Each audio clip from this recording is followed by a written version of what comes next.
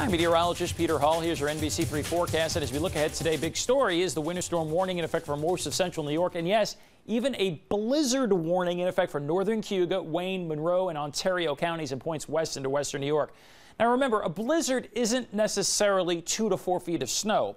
A blizzard, defined by the National Weather Service, is at least 3 consecutive hours of heavy snow or blowing snow and winds of at least 35 miles per hour. The best chances of both of those criteria being met will be across those counties I just mentioned. Now, it is going to get windy and it is going to get snowy.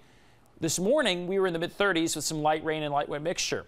You get to about 10 a.m. and the precipitation becomes steadier, and then noon and through the afternoon and evening, it gets heavier. It will be a snow main event for central New York, although further south and east you go, the better the chance that it takes longer for the rain to change to snow. So here's the very latest. Rain changing to snow with the heaviest snow occurring midday, afternoon, and evening. It also is going to increase in the wind department too, midday, afternoon, and evening. Sustained 15 to 25 mile per hour winds with occasional gusts, mostly in central New York, of 30 to 40. Although again, if you're closer to Lake Ontario and in those areas with the blizzard warning, you'll have an opportunity of seeing that with higher winds there. Snow totals are going to vary from place to place, as usual with a storm, and because of that rain-snow line, but also from surface to surface. And what I mean by that is, when the rain eventually changes over to snow, the snow will first stick on existing snow and ice pack. Duh, that makes sense.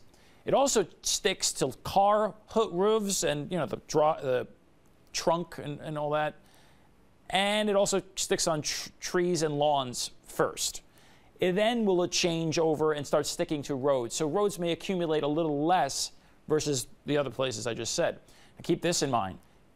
On untreated surfaces, parking lots, sidewalks, or roads that are not treated, you're going to get a flash freeze of those surfaces. Why? Because it's already wet now, and eventually it's going to start sticking, and that means that layer of water underneath the snow is going to ice up. So be aware of that as you're driving and walking around this afternoon, this evening. And yeah, the wind chills are going to be an issue, dropping to 5 to 15 below by tomorrow morning.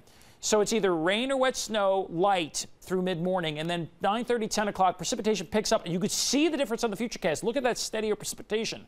And it should be all snow for the Thruway corridor, central and western New York and northern New York. Notice near or especially south of Route 20, we're still holding on to that rain mixture longer. So the further south you are, the 88 corridor, the 206-79 corridor and points south, you're going to have less total snow by tomorrow morning, because once you change over, you'll have less snow than everybody else. But everybody is still going to have accumulations on the ground by tomorrow morning.